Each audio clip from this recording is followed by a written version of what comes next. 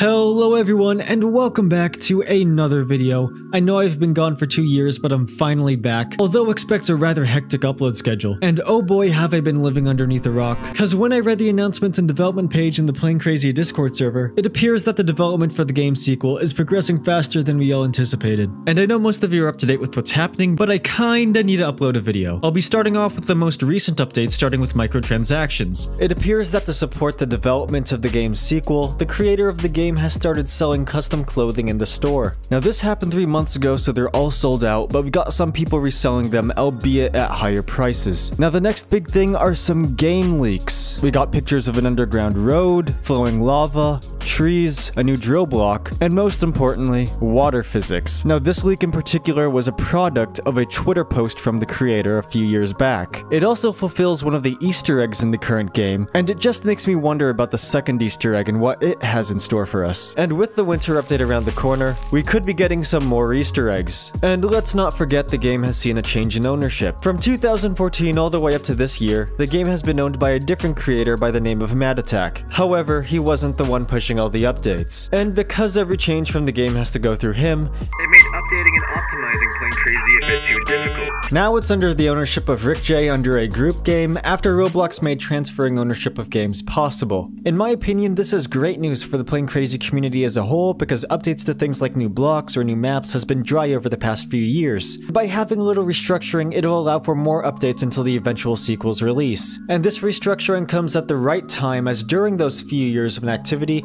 competitors have been making Playing Crazy inspired or clone games to fill the void. This positive change has also come as Playing Crazy is nearing a decade old, which makes me wonder what 2024 has in store for us. Leave your thoughts in the comments section down below. Thank you guys for watching. It's been a hectic year, and during that year this channel has garnered 10,000 subscribers. Next up, 30,000 subscribers. Leave a like if you enjoyed this video, and I will see you all next time.